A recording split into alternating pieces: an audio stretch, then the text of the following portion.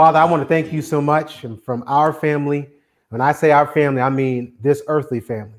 Beholding your face and your love, we worship you today. And we invite you into our presence, that you would be in this kitchen, you would be in this home, as much as we pray you are in any church, in everyone's home, and in everybody's heart. Thank you, Lord. And I pray, and we pray, in the name of Jesus. Amen. Amen. All righty, Donnie. We're making sweet potato flatbread. You really do only need 2 ingredients. The third one that we're going to be using is optional, but your 2 basic ingredients, it boils down to, no pun intended, any kind of flour and a sweet potato. A white potato will not work. It's a different nature. Even though it's a starch, it's not going to work the way you want it to, and it's not going to taste the same way, because our bread is not going to be super sweet, but it's going to just have that hint of sweet that allows you to enjoy whatever you're going to put on that sandwich. Because did you know that pretty much any and every bread that you get, it's got a boatload of sugar in it. So you're actually eating it for that flavor too. But God already built it in when he made the sweet potato itself. So we're going to use, our favorite go-to flour that we use around here, because we want to be gluten-free, want to be affordable and healthy, oat flour. All we did is we took some regular oats and you went and grind them up in a blender and you pour it. We actually store it in our refrigerator. Keep it fresh, keep it cool, and it's gone for weeks at a time and had no impact or whatsoever. So we got our oat flour that we've ground up ourselves, but I'm going to show you how to process the sweet potato, because we have some potatoes that are already ready to go. Now, there is one other ingredient. I realized I did not bring it out, and that is one of the stars on our flavor show. That is salt. And we like to use pink Himalayan salt. So these are really your ingredients as far as what you need to cook. And then these are your additives: Himalayan salt and some extra virgin olive oil.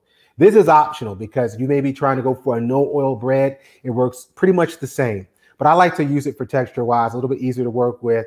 And when it fries up, because that's what we're actually going to do, we're going to put it on a low fry to make the bread. It gives a nice little touch that allows it to crisp up just a little bit more. So let's start with our 2 main ingredients. We've already ground up our flour. And so what you're going to do, you're going to need a mixing bowl. And we're going to take our mixing bowl and we're going to go, and you need 2 1/3 cup of oat flour. Okay. So we're going to go ahead. Again, whatever flour you use will work, but we recommend this one. And we're going to add our 2 cups. So we got cup number 1 and cup number 2. And now we're going to get that extra 1/3 cup of flour. All right. 2 1/3 cup of flour done. If you ever want to see how to process that, just do a search. Matter of fact, I'll put it on the link here on this video if you're watching on YouTube. The link to when we show you how to make your own oat flour. But all we did was take your regular oatmeal. I think we actually used quick oats this time, but you can use, I like to use the old-fashioned oats, but our blender is not quite up to par. By God's grace, we're eventually going to get that Vitamix. That's going to be a really cool thing. But until that time, Lord blesses us that way. We'll use our blender, and it grates up just fine to make your own flour. You don't have to buy bagged flour anymore at the store. All right, so now we're going to go ahead, set this to our side, and now we're going to process our sweet potatoes. When it comes to working with the sweet potatoes, you only need 2 cups. So for 2 1/3 cup of flour, 2 cups of mashed sweet potatoes. So when I'm making the sweet potatoes, obviously you got to skin them. You cannot eat these with skin on. So what I like to do is just take a peeler here, get the skin off. Now, if you don't peel off the ends, you can cut those off with a knife. It all depends. Okay. So one end I could peel with the knife, no problem. But this other one, it's a little bit wide. I actually got it. If you got a good peeler, you don't really have to cut it. But you can also just go here and here in the beginning and then do your peeling if your peeler is not quite as sharp as this one. Okay, so now that's how you want to process the potato, but we've already taken the time to do 2 of them ahead of time. So we've cut these up, and how to get your cup. I like to do it beforehand. So I cut like this. And then as I'm cutting up my slices to figure out, do I have enough? I don't want to guess when I'm boiling. I just take those slices and I literally set them inside the cup. So that way I know I'm on the mark, and I'm just cutting these about this width. You know, they have to be as thin as a quarter, but we don't want them to take forever. Remember, the thicker you cut, the longer it's going to take for those to bake, to boil up. So thin enough to boil, and that's 1 cup. Because remember, when we mash it, you mush it, it's going to compress. So that's about what you want. A heaping cup of raw, you need 2 of those. You're going to take those, you're going to put them on a boil, and you're going to boil them till they're soft, all right? And that's that. So we have some already boiled up for us. So let's go ahead and get those.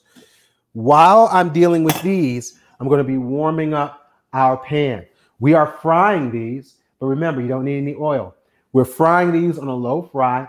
And so you're essentially baking them on an oven. All right, that's pretty cool. So no oil needed. This is just a ceramic griddle, something that's nice and flat, because that's what we're going to do with our breads. So I'm going to go ahead and put this back on. Let this stay warm. So that'll be ready to go for us. Now, we've taken our potatoes already beforehand. We've boiled them just in some simple water. Now we're going to go ahead and strain all of the water away. So we're going to take our strainer, we're going to pour our potatoes in. So we're getting rid of all that water, all the extra water, but we want that moisture that's in there because that's going to go ahead and mix in with our potatoes. So now we're going to take our potatoes from our strainer, put them back in our pot. This is a little hot, so let me get a nice cover here. There we go. Now, other thing you're going to need to mash these, if you want to, you can just take a knife or you can take a fork, even a spoon, and just go after it and mash it if you want to. Or you can get a masher. It depends up to you. And even if you want to put them in a blender, you can do that too. They don't have to be whipped to whipped pudding consistency, but they just have to be broken down so they mixes in with our flour. So I'm going to go ahead and mash these up. I'm going to turn up the pan so you can see them. I'm going to move this around. And what happens if you go ahead and you mash these up, and when you put in the 2 cups, you realize, oh, I don't have quite enough, just cut back on the flour. Or if you got some potatoes left over, just boil up a couple of more. It doesn't take that long for things to boil, but I didn't want us to be waiting too long. So I said, let me go on ahead and get this done ahead of time. All right, so we needed 2 cups of these mashed. So I'm going to go ahead and put in my 1/3. So I need 6 of these for all you math wizards at home. And I might be a hair short. Got about 5 or 4 there. And now I'm going to take a spoon and I'm going to scoop that out. So all we've done is we mashed our potatoes. It doesn't take a lot of arm strength to do that if you boil them enough. And we're going to go ahead and put all of that into the flour. Should have gotten a wood spoon. Sorry for that screeching sound. No screeching on the Sabbath. All right. So here we go. So we have our flour and potato puree ready to go. But a couple of things to give it a little flavor, to bring out the flavor of that potato in the flour and vice versa. We're going to put salt in. We're going to take 1 teaspoon of our pink Himalayan salt, and we're just going to make sure that's all over. So that's evenly spread. In fact, while thinking about it, I probably should have put the salt into the flour and mingled that on its own. That helps the flour to get that salt mixed in even better. So that's another tip for you who are watching this on the replay, but we're going to go forward. Now that we got our sweet potatoes, we got the flour and the salt. Remember, this is an optional situation. You do not have to put any oil into this mix. I just like to do that personally so that I can know I have that flour a little bit easier to work with. But a cool thing about doing gluten-free baking, whenever you're working with flour, you don't have to worry about any fight in the flour because there's no gluten. When actually you're usually kneading something or pushing dough, what's pushing back, you're creating that gluten protein. And that's why that bread or that dough becomes tough. But when you have a gluten-free flour, your bread's going to be really easy to work with. That's why anybody can mash this up. It's an ideal bread to make together as a family. You know, sometimes we'll have the girls, Jael, and I think the last time we made it, we were in here working on it and playing in it together. So it's an easy bread to make. It's a fun one to make, but it's even better to eat. Now all we have to do is mix it. We got our flour together, and I usually start off with a spoon because eventually we are going to get our hands in the game. because what will usually happen is the flour will clump up around the sweet potato. But once it's gotten wet, it kind of makes the shield right around or away from the rest of the flour. So now we got to get in there and we got to struggle for the soul a little bit, but it's not hard. All I'm doing, I'm just taking my hands now and I'm just mashing them together. Okay, I'm mashing the flour and the sweet potatoes together. And make sure I get it all off of the spoon here. You do want to be careful. It won't kick up into this huge cloud of dust, but it will spill on the counter. And if you're like me, I like to cook clean, so that'll kind of get on your nerves. So just go ahead and give it a nice, gentle massage. When it's cold, like it's been recently, this has been really fun to make. Just to feel this warm dough on your hands. It's like Play-Doh with a heater in it. So it's really fun to make. All right, so now what I'm doing, I've got all of the flour and the potato puree pretty much integrated. So this is what we have right now. And so I want to get all of the flour. I don't want anything left behind. So when I see a wet spot on the flour ball or the dough ball, I just touch touch the dough ball to that flour and pick it up. And I'm really doing a turning and mashing motion. So we make sure you see that. I'm turning it over and I'm mashing, turning over, mashing. Totally different than if we were working with a gluten bread. It's not pushing back on me. It's not fighting me. So think about it. If I'm making this, it's gluten-free. It's not pushing back on me. It's not fighting me. When it goes in here, it's not going to push back on me. It's not fighting me. And so this is why this is a great bread to add. If you're especially starting out, trying to go gluten-free and experiment, you don't have to spend $5 or $6 for a loaf of bread, especially for something that's going to be on a flatbread. You can make it all on your own and it won't push back on you and it's not going to fight you. All righty. So our dough ball is about complete. So I think I'm ready to show this off. I think it's pretty enough now. And now we're ready to move from the bowl to the table. Now, when you're working with a surface, everybody's kitchen is different.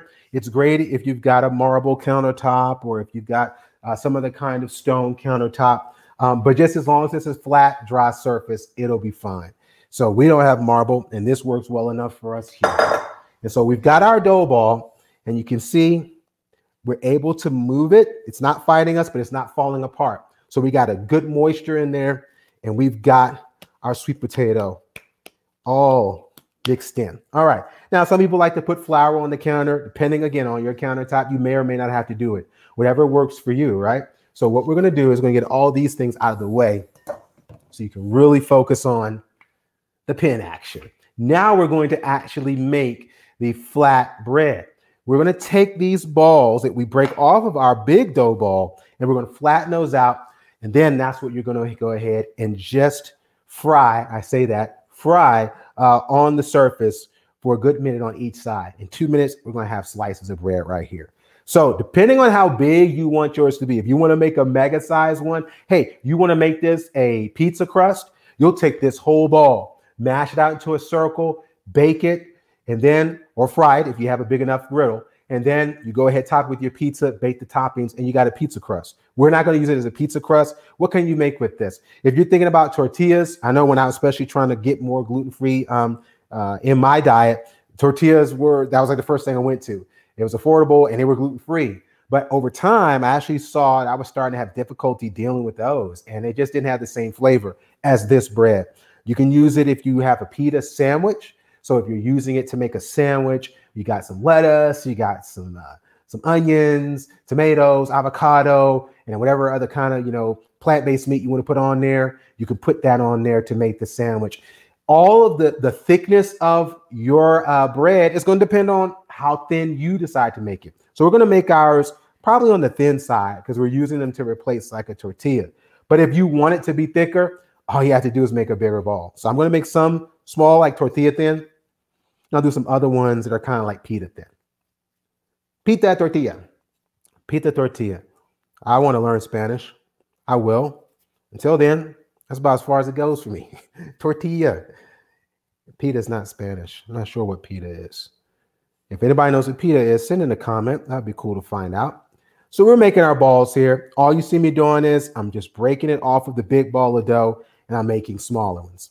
I'm rolling them up. They don't have to be airtight cylindrical circles, because ultimately when I mash them out, they're going to kind of, they're going to take some crazy shapes anyway.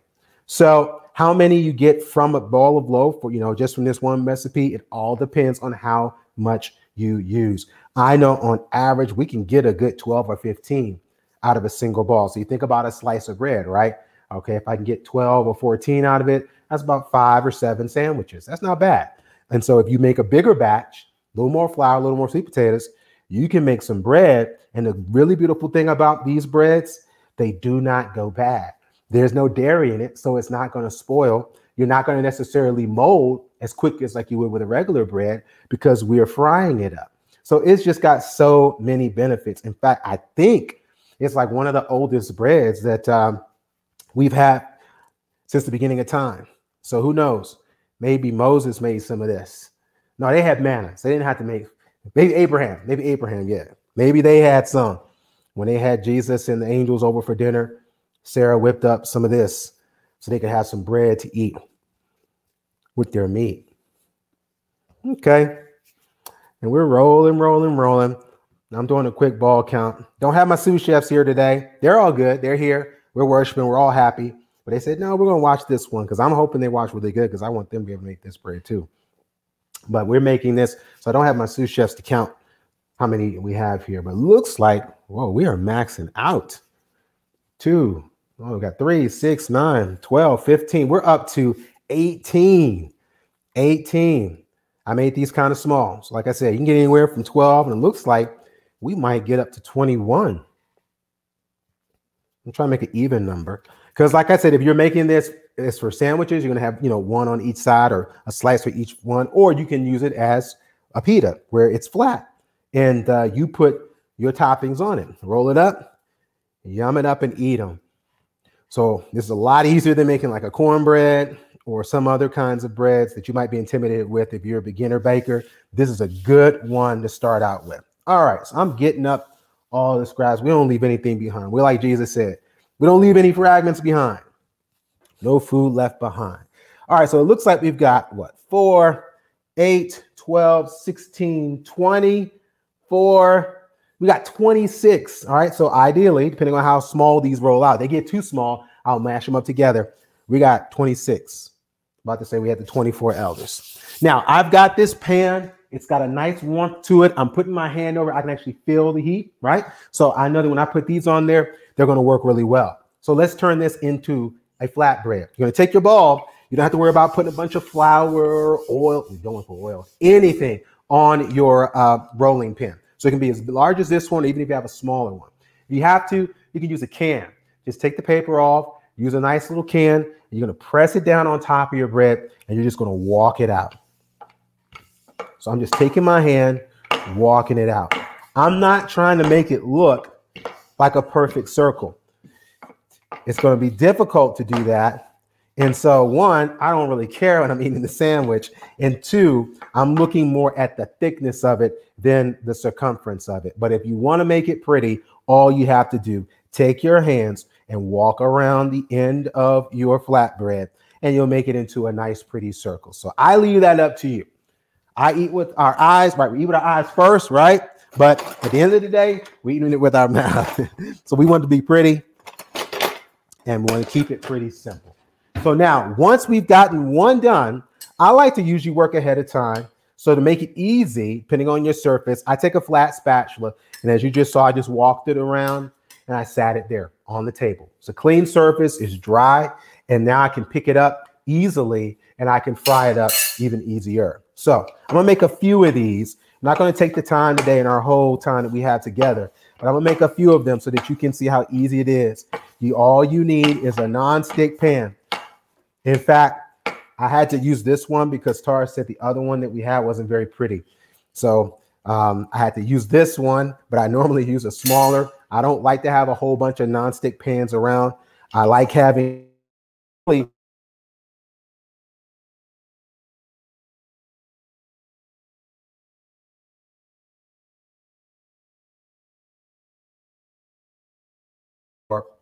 frying situation, that would be ideal. And fortunately, they're pretty affordable for what you would spend somewhere else. So see, this one was kind of small, and I'm not going to get a lot of surface. So I took another small one, and I'm just mashing it together. Okay, so anytime you see those are too small, I need them bigger. Just smash these together. Like I said, it can be as big as a pizza or as small as a cracker. It's totally up to you. But it's not going to be crunchy like a cracker. I don't want a cracker bread. I don't want it to be hard. Just want it to be firm. All right. And it's kind of fun too when you're making your shapes. Sometimes you get like a shape like this. Almost looks like a heart. Almost. Accidentally. Last one. I'm going to make our fiver. And I'll leave the rest here to do a little bit later. All right. So these are small. Let me know if you want to make them a little bigger. I'm going to go ahead and make one a little bit larger. And this is amazing how soft it is, how easy it is to work with this dough. Because remember, if it's easy to work with and it's easy to eat, it's going to be easy on your body, giving you what you need, not what you don't. All right. So now, it's amazing how when it comes to making healthy food, every part of the process is just a natural, there's a piece to it. We were talking about that today in our study. So I got 5 here. And this one's a little bit larger, like so, about the size of my hand. This one here is a little bit smaller. See, a little bit smaller. So totally up to you. And this is our thickness. The thickness, that's what we're looking for. I don't know if you can catch that. That's tough to see on the camera, but I think you can see it right there. You see that thickness? That's about what you want. You can make it thicker. You can make it thinner. As long as you can get it up off your counter, you'll be good. All right, so now let's get to frying. Because we have a larger, this is really more like a griddle, I can put a couple of these on at one time. So that's what we're gonna do. I'm gonna take this first one that we did. All you have to do, no need to spray any oil on here. This is a non-stick. As long as it's a non-stick surface, you don't have to spray anything there. I'm gonna go ahead, just drop that there. And then put this one here. And I'm gonna put this last one here. If you don't have a separate timer, you can use a timer on your microwave. Or if you do have a timer, but you don't know where you put it, you stay with the microwave or you get your cell phone. Body squash. Thank you. Here's our timer. Thank you, sweetie. I don't know if y'all heard Tara. She told me where it was. She always knows where I need to be. All right, so now this is 1 minute. So now we got 1 minute. You just let that cook on one side. You don't have to move it around, but you can. I don't know if you can pick this up on camera, but it's actually starting to, you see it steaming up. We don't want it smoking. We don't want it burning. If we let that sit right, if we got that, and our heat, by the way, is at medium heat. So just between medium and medium high. Do not put it on high. It will burn. Do not put it on low. You'll be standing there forever. So put it on about medium to medium high heat on your regular stovetop, okay? So we're gonna let that go for a minute. I know this is a no-no, but I'm gonna take this metal spatula on this nonstick. And I'm not gonna be, there's our minute, I'm not gonna be scraping. I'm just trying to get my hand under there. And if it's that nonstick, I can literally take my hand right there and I'm just flipping it over. Flipping it over. And I'm just cooking it on the other side for 1 minute. Now, if you want it a little bit more crispy, I will sometimes I'll add a minute. I'll make it like 2 minutes. So I'm going to do that one for a minute and I'll do this one for 2 minutes, see if there's a difference. And you'll just see it browning up a little bit on the edges and in the middle, but you should never be completely browned. And it really shouldn't just be all, looking like this either. But that's all it is. That's it. This bread will last for weeks in the refrigerator and it'll last for months in the freezer. It really is an ideal bread to make and to have. So you can make a whole bunch of it in bulk, keep it in there for months at a time in the freezer. All you got to do when you take it out the freezer, just thaw it out, or you take it out of the freezer, put it right in the oven and warm it up, or right in the microwave. You got your sandwich bread right there. It's beautiful. Sweet potatoes, flour, salt, done. A little oil if you want to. Some people may want a flavor there. They say, well, I want to put a little flavor to it. If you want to make more of a savory kind of flatbread, that's when you put a little garlic, maybe some onion powder, a little bit of basil. And then if you're trying to make something that's on the sweeter side, then maybe you might want to add some sugar. And then you would put some sugar in there, and then you put your toppings. It's just so versatile. I rather leave the flavor to what I put on the bread, but have some fun with it. Try that and let us know if you made the actual flavored bread, right? You can't do that in most places. All right, so I tried this second side for 2 minutes. I'm gonna take a peek at them, make sure, okay, yeah, they're gonna look good. They're gonna look good. So I got just 30 more seconds left on that side, and I'm gonna show you. And we're going to taste them. Oh, I guess I don't know if we should taste them now. Should we wait till after the message? That kind of gives me some incentive. So while we're waiting those last 30 seconds, remember we're rolling these out. You don't even really need to hold the ends of the rolling pin. It's not that dramatic.